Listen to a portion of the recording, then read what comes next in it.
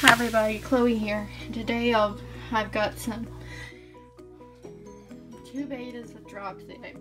I caught them and putting these two in their cups for now. But they got dropsy. Poor babies.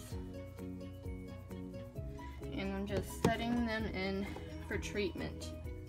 50-50 cent shot, but I'm gonna try.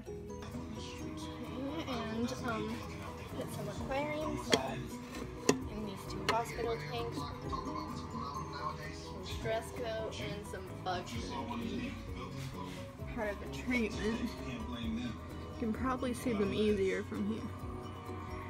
And she's eaten most of her bugs. Only one bug left right here from this female.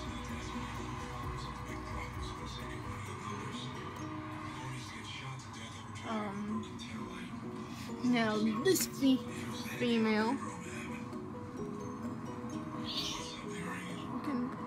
don't know if you can see her or not, but she's got just one bug left too. And then not long after I started getting these two females isolated, get them treated. Apparently there were other three females right here appear to have dropsy too. So I'm out of extra tanks for them, so I just went ahead and treated this whole tank here. I put the stress coat, the aquarium salt. I had to take this here out to keep it from taking out the stress coat. And just in case it stresses them out, I unplugged the bubbles. And I gave them their bugs. I think they ate all their bugs already. Yeah, all the bugs are gone.